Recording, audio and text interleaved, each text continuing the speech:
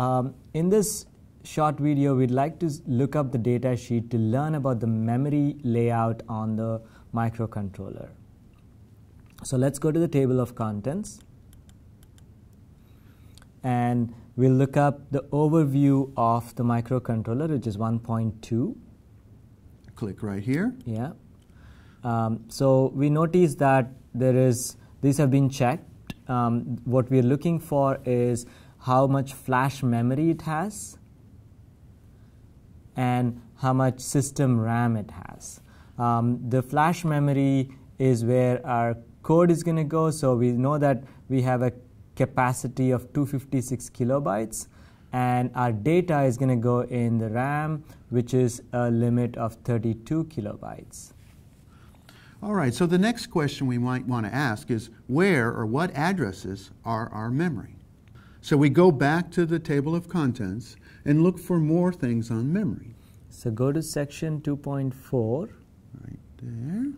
And that tells you our memory model. Here is our memory model.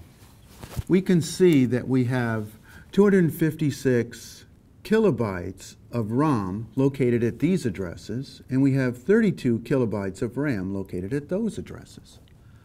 Also, in this data sheet, it tells us what we use the memory for. So this table 2.5, tells us that we use the memory region here for code.